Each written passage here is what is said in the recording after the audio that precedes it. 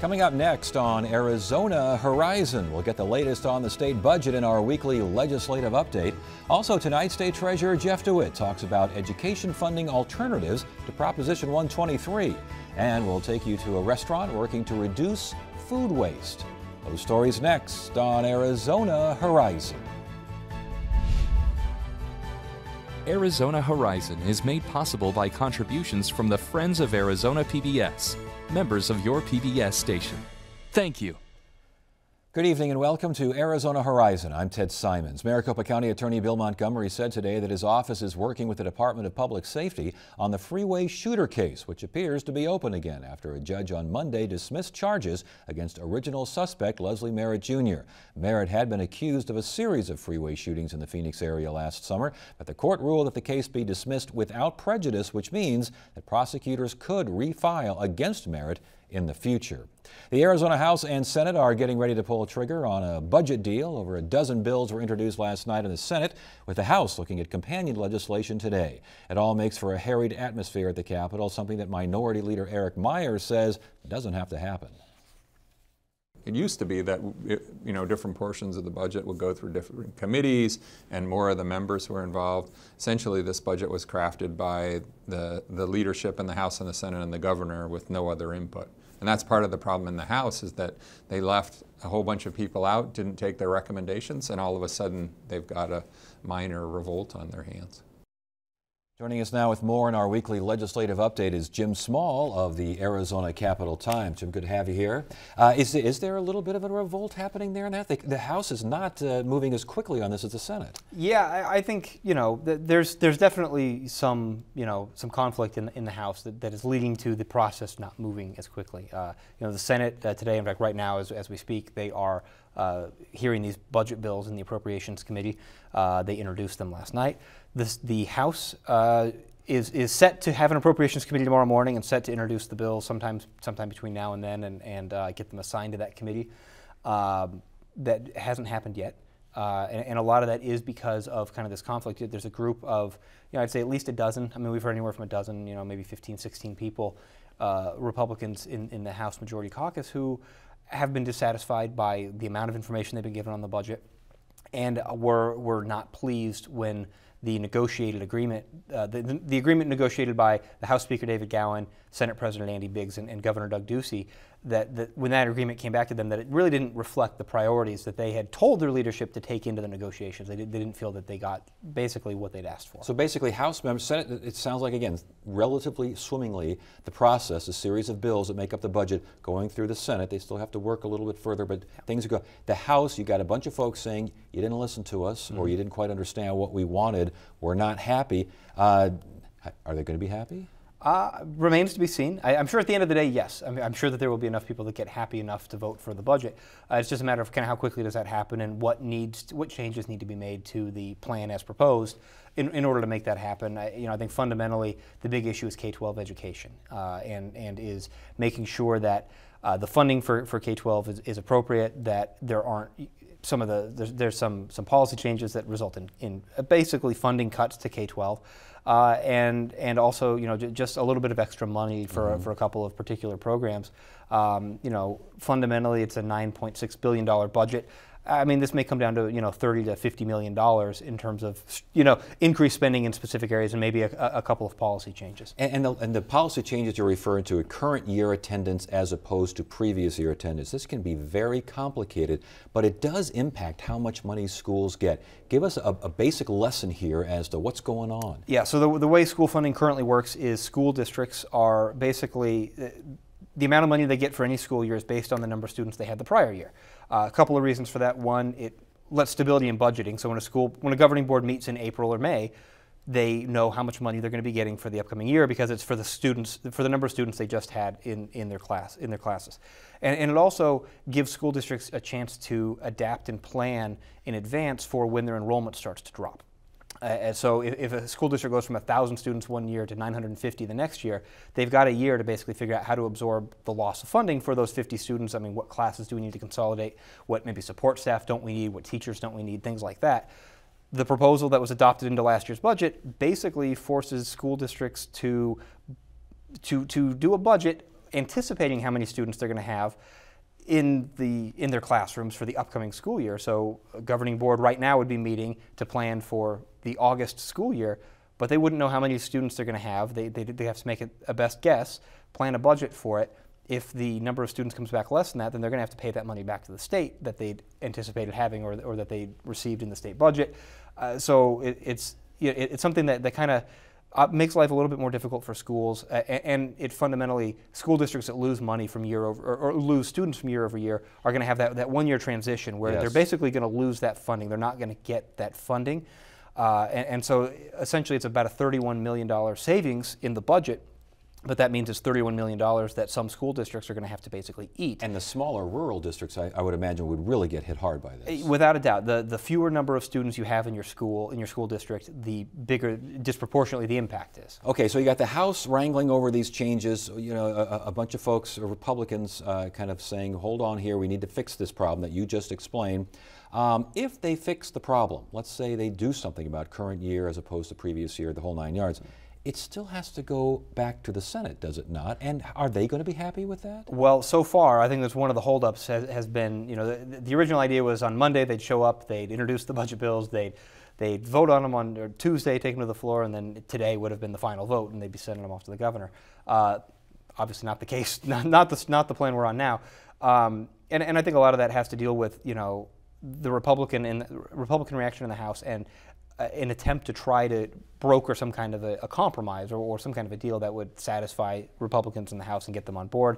From what we've been hearing, the Senate really isn't interested in doing that, especially on this particular issue. I mean, they see it as a good policy shift and as a way to save money in the budget. And you know, I think really the biggest challenge in trying to adapt to what these House Republicans are looking for, if it's anything long-term, any kind of permanent change, it's going to be tough because the budget plan is structurally balanced by $2 million, which means that the permanent revenues the state collects are greater than the permanent expenditures that the state anticipates. That's the first time that's happened in a generation. So that's been a huge selling point for Governor Doug Ducey. It's been a huge selling point for Andy Biggs in the Senate. So any solution, I think, is probably going to have to work around that and try to figure out a way that, how do we work around that $2 million in permanent spending? I was going to say, it sounds like it's causing problems in the House, and changes could possibly cause future problems in the Senate. What about the governor's office? What's he saying? What are they saying about all this? They're being pretty quiet. You know, I think behind the scenes we've gotten indications that they seem to be amenable to a lot of the things that the House people are proposing. But again, it's it takes two to tango and it takes three to negotiate a budget, and that's kind of the situation we're in right now. Before you get out of here, higher education looks like 30-some-odd million here for higher education, but there's a catch. $5 million will go to these so-called freedom schools at ASU and at U of A. What are freedom schools, and why? Since when is higher education money earmarked for particular schools on campus? Higher education money is infrequently earmarked. I have a hard time remembering ever seeing it in my decade plus covering the budget. And you know, these freedom schools are basically like economic research, economic freedom market, pro-free market research institutes, more or less. They're not schools where someone would go to be able to go get a bachelor's degree or a graduate degree. They're schools, but they're not, they don't grant degrees. I think they do programs, they do research, they do things like that.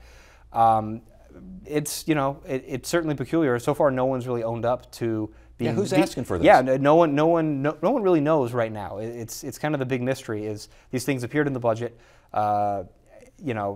ASU and U of A and the Board of Regents all say, well, we didn't ask for this. We don't really know where this is coming from.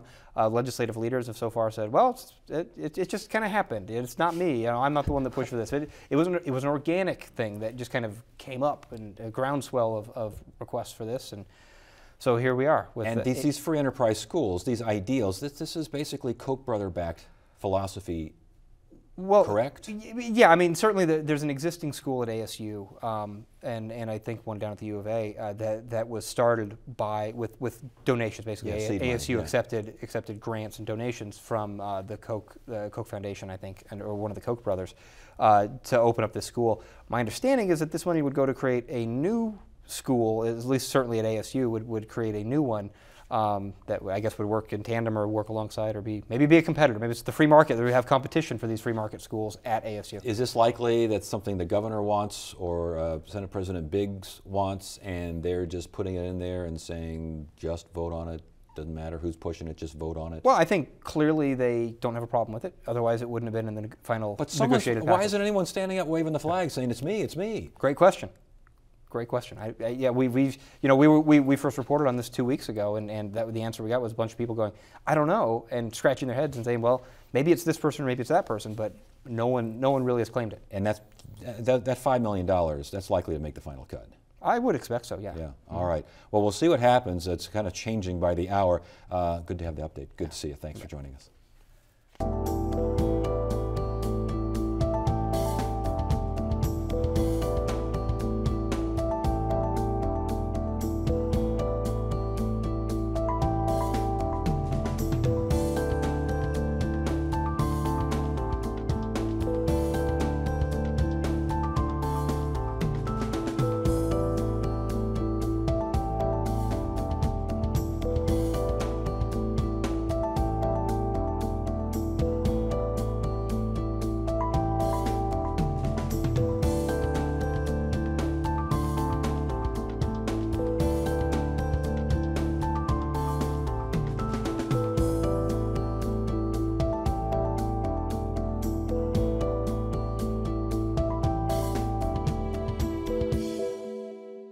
Introducing Classical Arizona PBS, your classical music connection. On TV, listen to Classical Arizona PBS on digital channel 8.4. On the go, download the free Classical Arizona PBS app to stream performances. Find out about classical concerts and watch exclusive videos.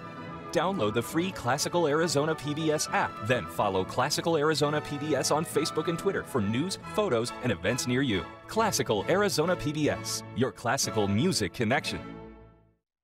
Last week, we looked at Proposition 123 from the perspective of a supporter of the measure. Tonight, the other side is represented by State Treasurer Jeff DeWit, who says that there are alternatives to using land trust money to settle an education funding lawsuit. Here now is Arizona Treasurer Jeff DeWit. Good to see you again. Thanks for being here. Great to see you, Ted. Thank you. All right, alternatives for Prop 123, which again takes money from the state land trust and uses that money to help reconcile a lawsuit against the legislature for not fully funding inflation-adjusted education funds. All right. Alternatives. What alternative is there? Well, first, make sure you recognize the flaws in 123, that it's not more money. The two talking points they have is more money for teachers and won't raise taxes. And yet, it's not more money for teachers, and it raises taxes. So I think we can do a lot better. How is it not more money for teachers? I'm hearing teachers are already being penciled in for raises. In some districts, they're putting this out there. In other cases, though, they're not going to get what they're being promised because, and I've been saying this all over the state, not more money for teachers. And about 5 weeks ago, it was fact-checked in the Arizona Republic. On about 5 Sundays ago, they fact-checked the statement, more money for teachers. It got 0 stars. It was false. There's not one requirement anywhere in Prop 123 that a single dollar goes to a single teacher. And yet they're selling this. We all know we have a problem with our teacher pay. We're one of the we're the 50th in the country, and so we have to get it up. But the deal is that this was negotiated behind closed doors in the governor's office with the School Boards Association, and the School Boards Association wanted no accountability. They promote this on the school board's website to other school board members saying the great thing about Proposition 123 is there's no accountability in how we spend this money. They don't want to give it to teachers. But they will eventually have to give it to them. The money will be there. I mean, they may not be promised, it may not be written in stone that you must do X, Y, and Z, but teachers will get more money for the most part, will they not? It remains to be seen. In many cases, they will not. So, you know, the entire budgets of our school is about $10 billion, local, state, and federal money. This is an extra $300 million a year. They're taking the school's own money, giving to them early, so in 10 years we fall off a cliff. But how do you give out? They're promising, I've heard teachers say they're getting promised a $10,000 raise, which would be a 30% bump in pay. How do you promise a 30% bump in pay when you're getting a 3% bump in your budget? Someone's going to be disappointed. So what is your alternative then for Prop 123? You say that you don't have to go this whole route here. It's easier to do what? Well, since the time that Prop 123 was announced, we have had a lot of extra money come into the state. Since the first time they tried to raid the trust, we had an extra $300 million come in, which JLBC, the budget council down there, budget committee, said $250 million is sustainable. And since then, a lot more money's come in. We're back to peak employment in the state. The whole reason we had this funding crisis was in the downturn, we know the state was short cash, and so they took the money away from the schools. we're back. We have over $3 billion in cash in the state's operating account right now. We have the highest balance post-tax time any time in the state's history, $3.5 billion. In fact, just the month of April, the amount of money under management in my office for the state went up by over $1 billion. We've never seen anything like this, 1.1 billion. We're over 14 billion now for the first time managing this money. We have so much cash. All we need is 300 million to solve it for the schools, actually 250 because they'd already appropriated 50 million for it. We could easily solve this and lower taxes. Why would we want to do Prop 123, which raises taxes? Are you talking one-time money or are you talking continued funds? Continued funds. So for over the 10 years, you're saying Yeah. the money is there for over the 10 years? Yes. The money's there to do this Even over if, 10 even years. if a downturn in the economy, even Well, if that happens. Well, if there's a downturn in the economy, Prop 123 would cut the funding faster than this money would go away because Prop 123 has all these triggers put into it. Where if we see the slightest dip in the economy, then the legislature doesn't have to give the schools any money out of Prop 123. That's one of the biggest complaints that the teachers in the schools have about 123 are all the triggers that are put in place. So this money absolutely would last a lot longer. It would take a very, very severe downturn in the economy, similar to what we saw in the 09-010, which prior to that we hadn't seen since the Great Depression. But it would take a similar kind of downturn in the economy to render those triggers, would it not? No, much smaller downturn to How render so? the triggers. Well, just look at how they're written. I encourage everyone to go and read the triggers. And when you see how they're written, it just takes a downturn in the unemployment rate by a certain amount to trigger those to trigger the triggers. The 49% of the general fund as well. I mean, that would by the time you got up to that level, would there not be already measures taken? I mean, the landscape, the environment would be so different. I don't know how you think it would. We have the money to do it right now, and they're not giving the money to schools. What reassurance does anyone have that when there's further money there, they won't take the chance to hit those triggers the moment they're written? These triggers are written in a very deceiving way, and I encourage everyone to read the wording, and you'll be very scared. Everyone that reads the wording of Prop 123 gets very nervous about the bill. We've discussed the triggers a lot on this program, okay. and what we've also found is that those who say the money is there, you don't need to use the land trust, or you don't need to go this route, don't understand. I mean, the governor's budget director says you're unrealistic about this. Others folks, Chicken Little, whatever the case may be, Flat Earth Society, I think rah-rah in the paper. I know. Flat Earth. But the fact is, there is a political component. It would be wonderful if everyone did certain things. Politicians, elected public officials, sent there by us, right now are saying they don't want revenue enhancements. They don't want these sorts of things, and that what you're offering doesn't make political sense in this environment. Do they have a point? And yet, they don't want revenue enhancements, which mean tax increases, and yet Prop 123 raises property taxes. For some. For many. For many. For many. And there are districts, Ted, there are districts, 45 districts around the state that won't see $1 out of the trust. All this additional trust money, they won't get $1. The only extra revenue their schools will get are from the property tax. In these 45 non-state aid districts, Cave Creek, Scottsdale, all these districts all around the state, big ones, they won't get this. And I've asked, I actually spoke to some people in those districts, and I've gone on debates and things, and behind the scenes I'll say, you know this raises taxes, right? And they'll say, yeah, we know it raises taxes, but look, all our bond measures get voted down. The only way we're going to get property tax increases through is through a tricky thing like this, so they do it. They go along with it. Bond measures get voted down, and education officials get frustrated because they say that education simply isn't a priority in this state.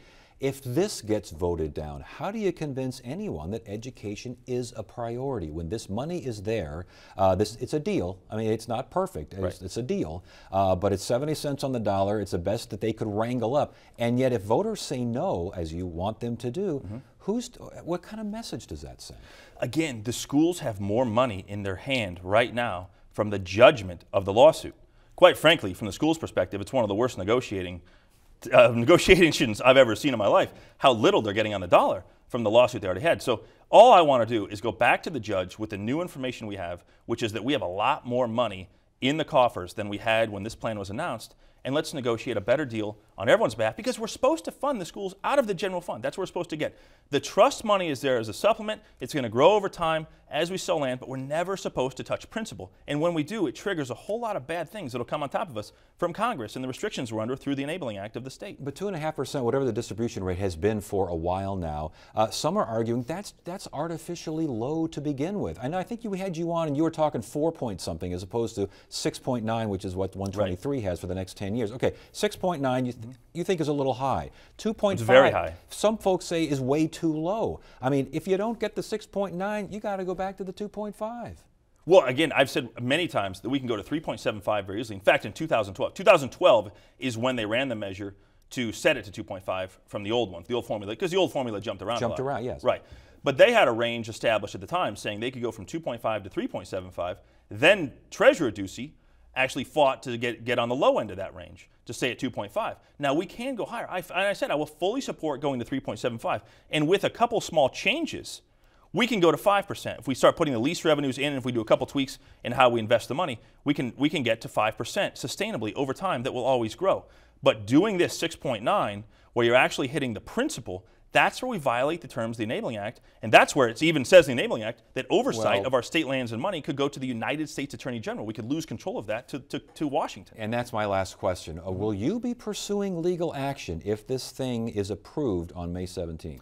You know, Ted, I don't think I'll have to, because I've heard from 2 lawyers already that say they're going to. I think there's going to be a race from lawyers to do this, and that's why I keep telling the schools that if Prop 123 goes through, this is going to further delay funding for our schools by another 3 to 5 years. They're at the tail end of the previous lawsuit. They have the judgment in their hand, and we can solve it right now. If Prop 123 goes down, if we say no, we can solve it right away. But if this goes through, it's going to start a whole new lawsuit that could last another 3 to 5 years before our schools see anything. And again, schools get no money then. So is that a good thing, the No, lawsuit? no, no. Don't forget, if you say no on 123, the spigot doesn't turn off. Schools still get all the money they've been getting. Right, but I mean, I'm talking about the additional funding. Yeah, if they say yes on 123, then the spigot could get shut off because the state is obviously planning on this extra money coming in, but the new lawsuits are going to delay that. And you think that would be good for Arizona?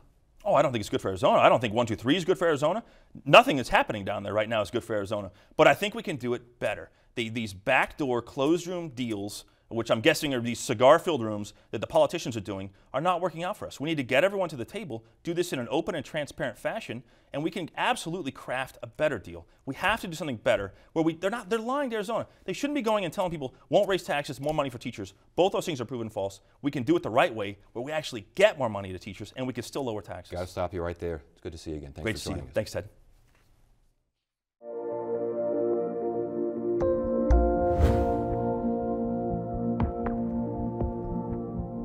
Tonight's edition of Arizona Sustainability looks at attempts to cut down on wasted food. Producer Eleni Dow and photographer Langston Fields take us to Pizza People Pub in Phoenix to see how this particular restaurant is tackling the issue of food waste.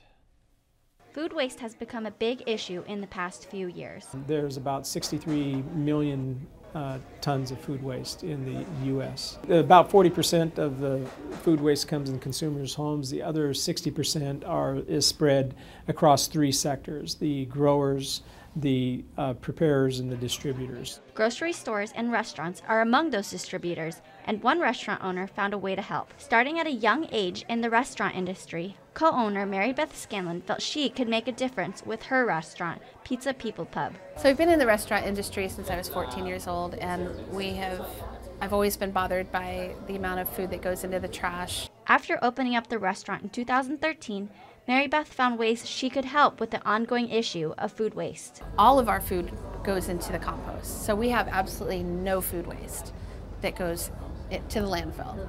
So everything that you see on a table after a meal, everything, our paper liners, our napkins, any leftover food, including chicken bones, pizza crust, anything that's not liquid will go into the compost bin. The restaurant goes through Recycled City LLC to compost their food, which is picked up every week. Composting is a daily activity. It comes out to about 200 gallons a week that we donate. But it's not an easy task to compost all of those leftovers. We have to actually pay to compost our food, so it's an extra restaurant expense. And in restaurant, the profit margin is quite small. So a lot of people don't want to take on another expense. While there are a few restaurants trying to help improve the growing problem of food waste, there are ways to help at home. We can be more careful about how we buy, prepare, and eat food. Some ideas are to prepare smaller portions so that you're less likely to have leftover food. Make sure that you know what the expiration date of food in your refrigerator is and make sure that you use it before expiration. Buy on a more incremental basis instead of a larger basis. However, buying at an incremental basis and preparing smaller portion sizes may be tough for the restaurant industry. I attribute a lot of the restaurant food waste to portion sizes. You have to be competitive if you want to serve a sensible portion on a plate. Even with big portions at her own restaurant, Mary Beth is finally okay with what is left behind. Well, now I feel fine about it. Yeah, because I know it's going back into compost. Before, it hurt me a lot. I didn't like seeing that, knowing that people are hungry, and it just seems so wasteful. But a little extra effort a day can really go a long way. It's worth it. You know, it's really worth it to pay the little bit of extra money and to do something better for our environment. If I could show you a scale of like what we've saved from the landfill, it would blow your mind. And think about how many restaurants are in this town. You know, what a difference we could make, what a huge impact we could make if we all did it. The Environmental Protection Agency and the U.S. Department of Agriculture have set a goal of reducing food waste by 50% in the next 15 years. To learn more about how to reduce food waste at home, visit EPA.gov. That is it for now. I'm Ted Simons. Thank you so much for joining us. You have a great evening.